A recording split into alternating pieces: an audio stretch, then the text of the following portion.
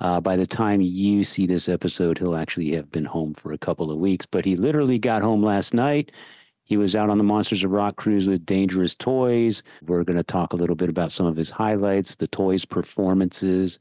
And yeah, man, I mean, how many of these have you been on? I asked you during the show, and I mean, between Dangerous Toys and then Dirty Looks and Broken Teeth stuff on the ship Rocked. Yeah, yeah. The Teeth have done a few. Dirty Looks did last year for the first time. So you're no stranger to these rock cruises. Yeah, the Toys have done like 6, 7 of them. So yeah.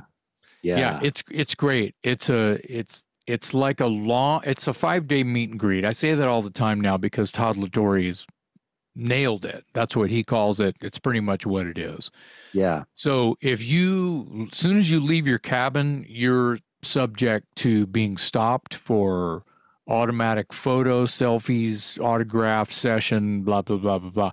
And me and the Toys guys, we're wide open to do that for people that have come from all over the world. Yeah. All over. There were people there from Colombia and, just South America. There were, there were about I could probably say for sure, maybe 10 people from Germany who saw Watchtower at Keep It True. Oh, wow. Nice. So and I was just like, yeah, we were there. We were at Keep It True. We saw Watchtower. It's unbelievable. It's like a dream come true. So there was a lot of that kind of stuff going on. And there was a lot of, we saw you with Accept, year before last. We saw you with Dark. There was all that was going on. So do you know how many people fit on that boat? Do you know the capacity of thousands? The boat? 3,000? Yeah. More? Okay. Maybe more? Yeah, just curious, Yeah. How many bands? And it was sold out. Do you know how many bands were on the Let me see.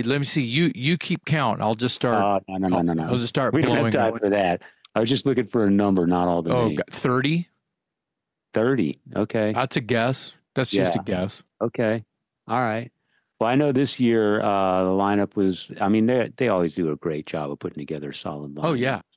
We talk about it in the episode, so I won't rattle off. But real quick, Ace Frehley was the big draw. Yeah. But you had KK Downing and Glenn Hughes. Johnny Kelly from Typo Negative he plays drums in Quiet Riot. Oh, yeah. And they were fucking amazing. Jizzy Pearl singing. Yeah. Rudy Sarzo killing it.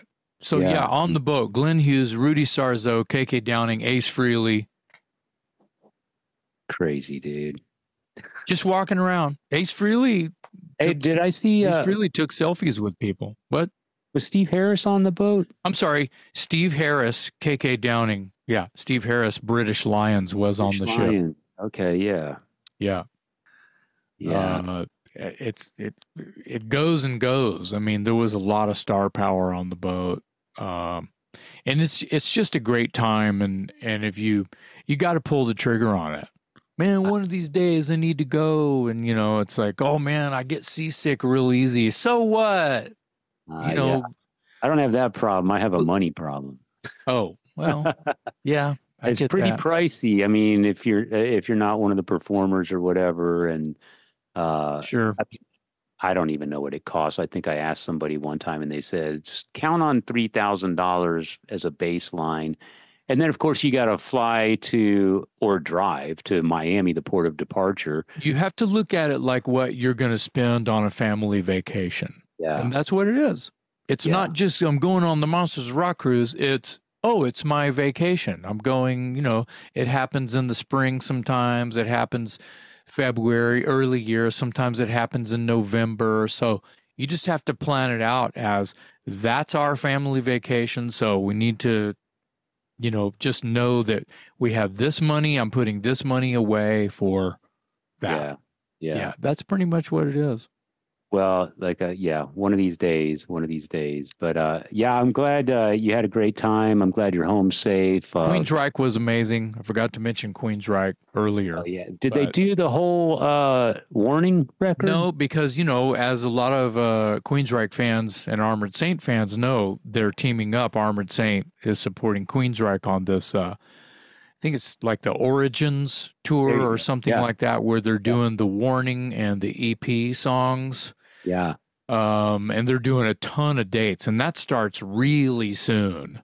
Yeah. And Queensryche is on the gig I'm doing in 2 weeks in Houston in Hell's Heroes. They're playing they're headlining Friday, March 22nd, and Watchtower's playing at 5:20 that evening, and a couple hours later, Queensryche is playing. So Nice. that's going to be it's great. Yeah, but they are doing. I'm sorry, on the ship they did not.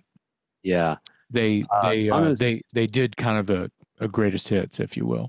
On the subject of Queensryche, I took a road trip to San Antonio to see my buddy Al last weekend, and I pulled out the last Queensryche album, Digital Noise Alliance. And I know that you and I were kind of hot on that album for a while, and then Yeah, we had they played some stuff from that. Man, that album really holds up. That is Yes. such a good album. It's better live.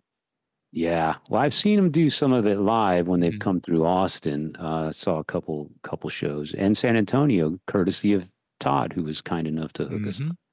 But yeah, that's a great album. Well, yeah, the lineup looked amazing. Ace Frehley, Queensryche, Armored Saint, KK's Priest, Dangerous Toys, Glenn Hughes. Yeah. So we'll let you tell the story. And yeah, Jason's report of Monsters of Rock Cruise 2024 right here on the Talk Louder podcast.